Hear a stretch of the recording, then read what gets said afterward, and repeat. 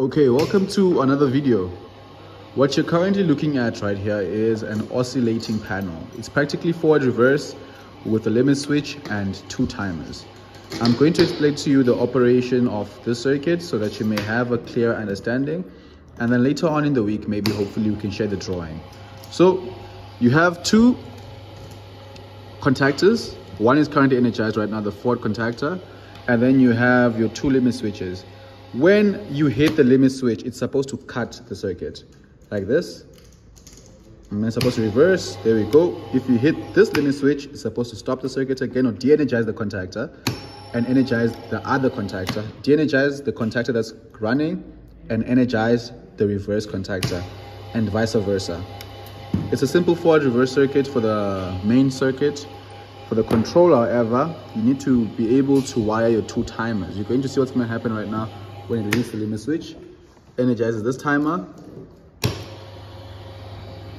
and then the reverse contactor goes in, and if it hits the other limit switch like I'm doing now, energizes the other timer,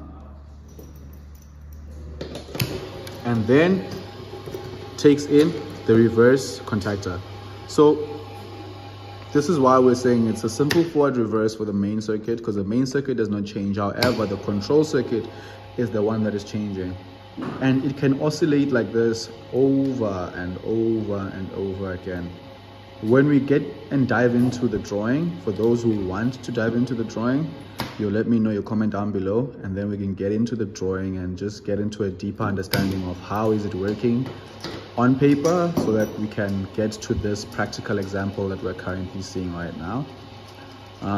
The channel is going to be back up. I'm going to be posting more videos. All I would ask for you guys is to subscribe, comment, and like the post so that the channel can also grow and reach other artisans who are currently training and preparing for trade test.